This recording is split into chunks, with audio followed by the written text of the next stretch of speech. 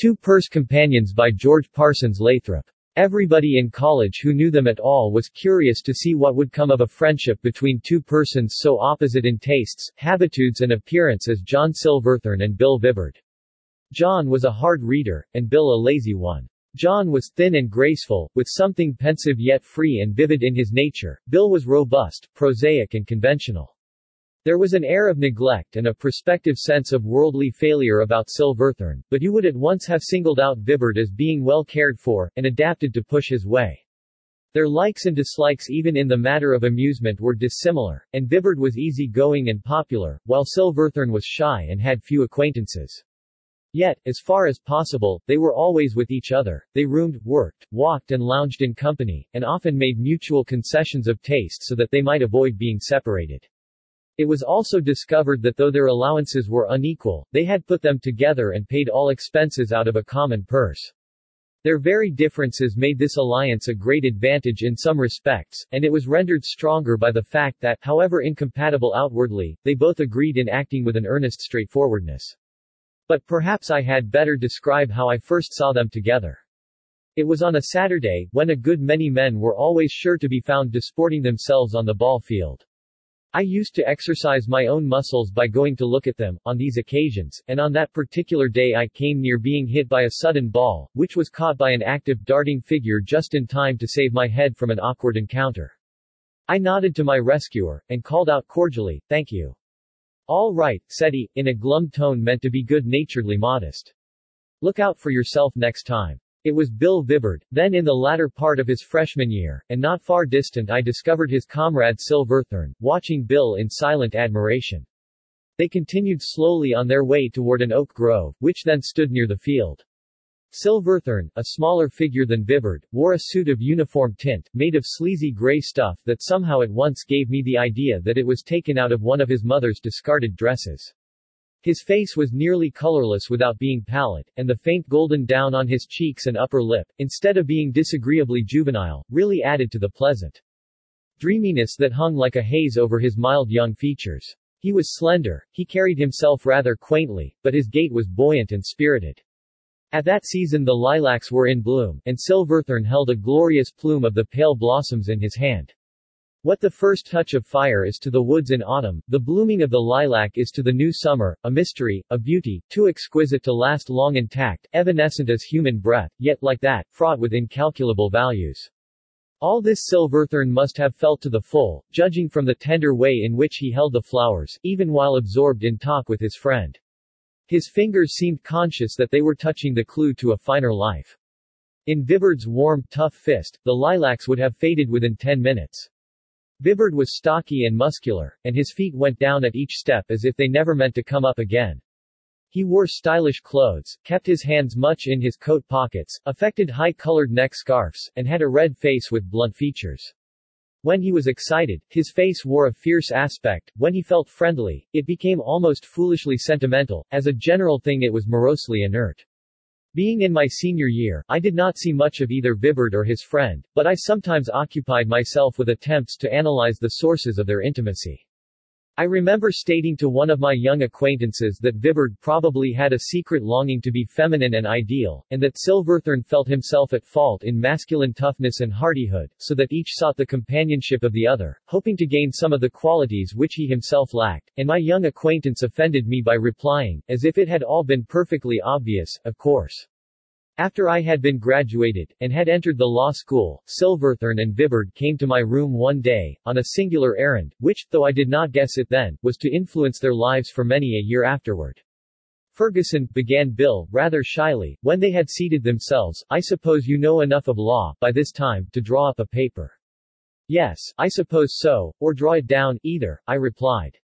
But I saw at once that my flippancy did not suit the occasion, for the two young fellows glanced at each other very seriously and seemed embarrassed. "What do you want me to do?" I asked. Silverthorne now spoke, in his soft light inexperienced voice, which possessed a singular charm. "It's all Bill's idea," said he, rather carelessly. "I would much rather have the understanding in words, but yes," broke in Bill, growing suddenly red and vehement, "I'm not going to have it a thing that can be forgotten. No one knows what might happen." Well, said I, if I'm to help you, you'd better fire away and tell me what it is you're after." I will, returned Vibert, with a touch of that fierceness which marked his resolute moods. Thorny and I have agreed to stand by each other when we quit college. Men are always forming friendships in the beginning of life, and then getting dragged apart by circumstances, such as wide separation and different interests. We don't want this to happen, and so we've made a compact that whichever one of us, Thorny or me, shall be worth $30,000 first, why that one is to give the other half. That is, unless the second one is already well enough off, so that to give him a full half would put him ahead of whichever has the 30,000. Do you see? The idea is to keep even as long as we can, you know, said Silverthorne, turning from one of my books which he had begun to glance through, and looking into my eyes with a delighted, straightforward gaze. That's a very curious notion, said I, revolving the plan with a caution born of legal readings. Before we go on, would you mind telling me which one of you originated this scheme? I was facing Silverthorne as I spoke, but felt impelled to turn quickly and include Vibert in the question. They were both silent. It was plain, after a moment, that they really didn't know which one of them had first thought of this compact. Wasn't it you? Queried Silverthorne, musingly, of his comrade. I don't know, returned Vibert, then, as if so much subtlety annoyed him, what difference does it make, anyway? Can't you draw an agreement for us, Ferguson? But I was really so much interested in getting at their minds through this channel, that I couldn't comply at once. Now, you two fellows, you know, said I, laughing, are younger than I, and I think it becomes me to know exactly what this thing means, before proceeding any further in it. How can I tell but one of you is trying to get an advantage over the other? The pair looked startled at this, but it was only, I found, because they were so astonished at having such a construction put upon their project. Don't be alarmed, I hastened to say. I wasn't serious. But Vibert persisted in a dogged expression of gloom. It's always this way, he presently declared, in a heavy, provoked tone. My father, you know, is a shrewd man, and everybody is forever accusing me of being mean and overreaching. But I never dreamed that it could be imputed in such a move as, well, never mind, he suddenly exclaimed in a loud voice. And with assumed indifference, getting up from his chair. Of course it's all over now. I shan't do anything more about it, after what Ferguson has said. He was so sulky that he had to resort to thus putting me in the third person, although he was not addressing these words to Silverthorne. Then he gave his thick frame a slight shake, as if to get rid of the disagreeable feelings I had excited, and turned toward his friend. On the instant there came into his unmoved eyes and his matter-of-fact countenance a look of sentiment so incongruous as to be almost laughable. I wish I could have done it, Thorny, said he, wistfully. Hold on, Vibert, I interposed. Don't be discouraged. He paid no attention. Upon this Silverthorne fired up. Hello, Bill, this won't do. Do you suppose I'm going to let our pet arrangement drop that way and leave you to be so misconstrued? Come back here and sit down. Vibert was already at the door. As for your getting any advantage out of this, is it likely? Why, you are well off now, to begin with, that is, your father is, and I am poor, downright poor. Ferguson must have seen that. Here was a surprise. The dreamy youth was proving himself much more sensible than the beefy and practical one. Vibert, however, seemed to enjoy being admonished by Silverthorne, and resumed his seat quite meekly. To me, in my balancing frame of mind, it occurred that one might go farther than Silverthorne had done, in saying that any advantage to Vibert was very improbable. One might assume that it was surely Silverthorne who would reap the profit. But I decided not to disturb the already troubled waters any more. Silverthorne, however, expressed this idea. You'll be thinking, he said to me, with a smile, that I am going to get the upper hand in this bargain, and I know there seems a greater chance of it. But then I have hopes. The dreamy look, which I have described by the simile of a haze, gathered and increased on his fair ingenuous young face, and his eyes quite ignored me for a moment, being fixed on some imaginary outlook very entrancing to him, until he recalled his flagging voice, to add, well, I don't know that I can put it before you, but there are possibilities which may make a great difference in my fortunes within a few years. I fancied that Vibert gave me a quick, confidential glance, as much as to say, don't disturb that idea. Let him think so. But the next moment his features were as inert as ever. It turned out, on inquiry, that only Vibert was of age, his friend being quick in study, had entered college early, and nearly 2 years stood between him and his majority, so that, if their contract was to be binding, they would have to defer it for that length of time. I was prepared for their disappointment. But Silverthorne, after an instant's reflection, seemed quite satisfied. As they were going, he hurried back, leaving his friend out of earshot, and explained himself, "You see, Vibert has an idea that I shall never succeed in life, financially, that is, and so he wants to fasten this agreement on me, to prevent pride or anything making me back out, you know, by and by. But I like all the better to have it left just as it is for a while, so that if we should ever put it on paper he needn't feel that he had hurried into the thing too rashly." "I understand," I replied, and I pressed his hand warmly, for his frankness and genuineness had pleased me. When they were gone, I pondered several minutes on the novelty and boyish naivete of the whole proceeding, and found myself a good deal refreshed by the sincerity of the two young fellows and their fine confidence in the perfectibility of the future.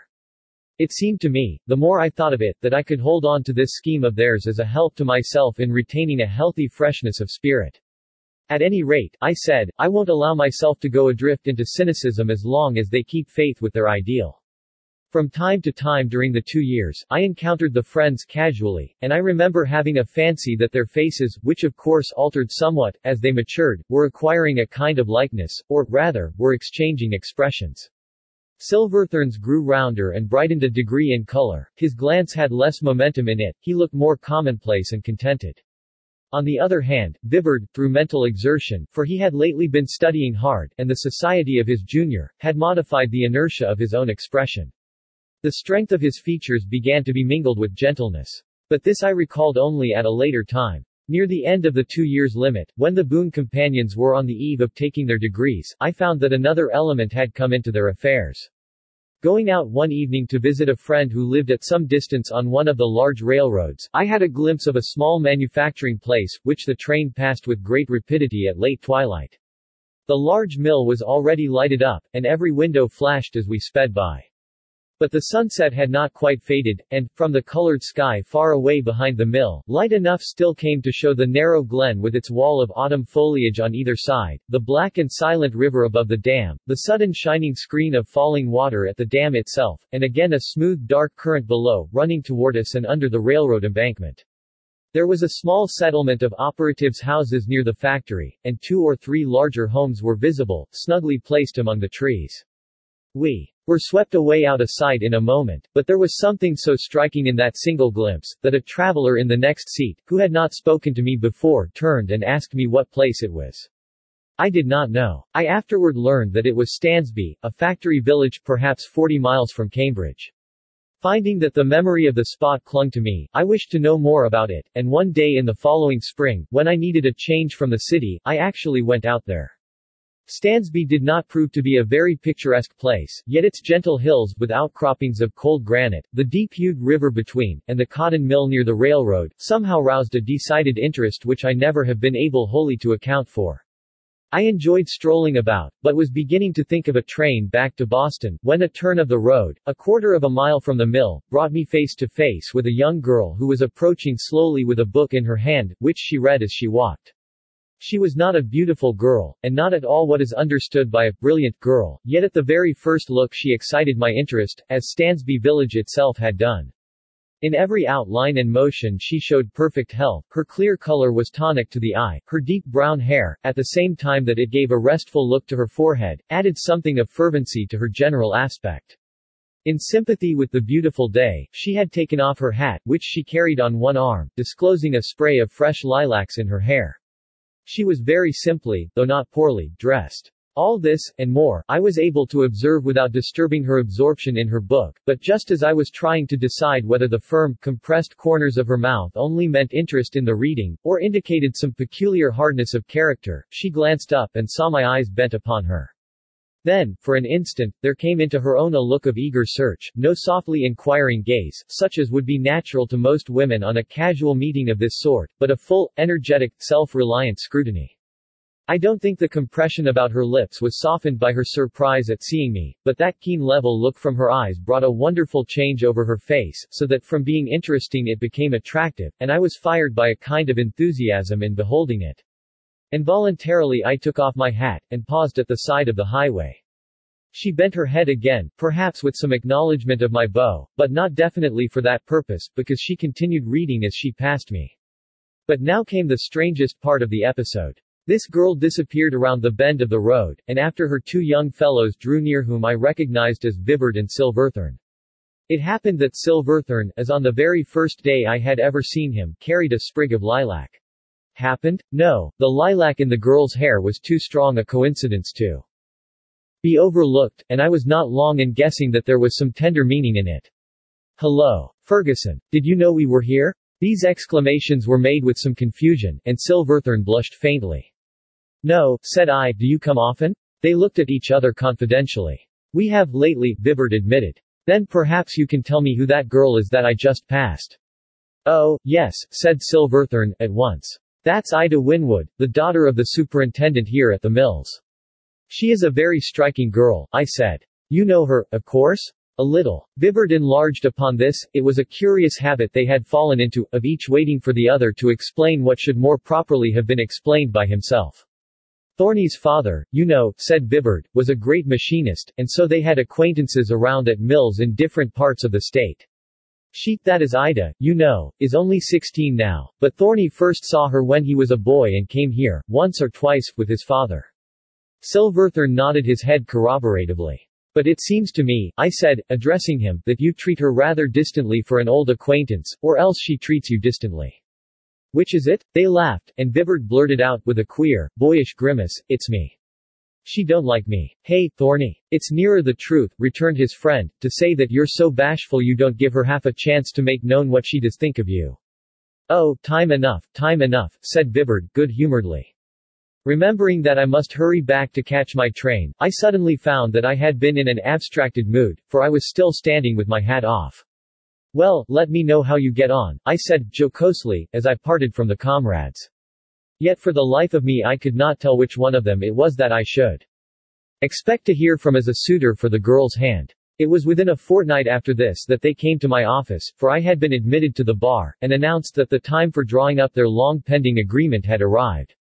They were still as eager as ever about it, and I very soon had the instrument made out, stating the mutual consideration, and duly signed and sealed. Finding that they had been at Stansby again, I was prompted to ask them more about Ida.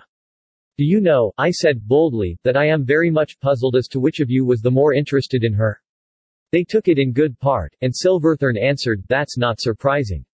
I don't know, myself. I'm trying, said Vibert bluntly, to make Thorny fall in love with her. But I can't seem to succeed. No, said his friend, because I insist upon it that she's just the woman for you. Vibert turned to me with an expression of ridicule. Yes, he said, Thorny is as much wrapped up in that idea as if his own happiness depended on my marrying her. Your rivals then, after a new fashion, was my comment. Don't you see, though, how you are to settle it? No. Why, each of you should propose in form, for the other. Then Miss Winwood would have to take the difficulty into her own hands. Ha, ha, laughed Vibert. That's a good idea. But suppose she don't care for either of us? Very well. I don't see that in that case she would be worse off than yourselves, for neither of you seems to care for her. Oh yes, we do, exclaimed Silverthorne, instantly. Yes, we care a great deal, insisted Vibert. They both grew so very earnest over this that I didn't dare to continue the subject, and it was left in greater mystery than before. At last the time of graduation came, and the two friends parted to pursue their separate ways. Silverthorne had a widowed mother living at a distance in the country, whose income had barely enabled her to send him through college on a meager allowance. He went home to visit her for a few days, and then promptly took his place on a daily newspaper in Boston, where he spent 6 months of wretched failure. He had great hopes of achieving in a short time some prodigious triumph in writing, but at the end of this period he gave it all up, and decided to develop the mechanical genius which he thought he had perhaps inherited from his father. I began to have a suspicion when I learned that this new turn had led him to Stansby, where he procured a position as a sort of clerk to the superintendent, Winwood. After some months, I went out to see him there. In the evening we went to the Winwoods, and I watched closely to discover any signs of a new relation between Silverthorne and the daughter. Mr. Winwood himself was a homely, perfectly commonplace man, whose face looked as if it had been stamped with a die which was to furnish 100 duplicate physiognomies. Mrs. Winwood was a fat, woolly sort of woman, who knitted, and rocked in her rocking chair, keeping time to her needles. A smell of tea and chops came from the adjoining room, where they had been having supper, and there was a big, hot-colored lithograph of Stansby Mills hung up over the fireplace, with 1 or 2 awkward-looking engravings of famous men and their families on the remaining wall spaces. Yet, even with these crude and barren surroundings, the girl Ida retained a peculiar and inspiring charm. She talked in a full, free tone of voice, and was very sensible, but in everything she said or did, there was a mixture, with the prosaic, of something so sweet and fresh, that I could not help thinking she was very remarkable. In particular, there was that strong, fine look from the eyes which had impressed me on my first casual meeting in the road. It had a transforming power, and seemed to speak of resolution, aspiration, or self-sacrifice. I noticed with what enthusiasm she glanced up at Silverthorne, when he was showing her some drawings of machinery, executed by himself, and was dilating upon certain improvements which he intended to make.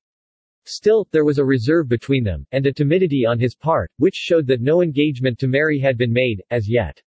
He was very silent as we walked together beside the dark river toward the railroad, after our call.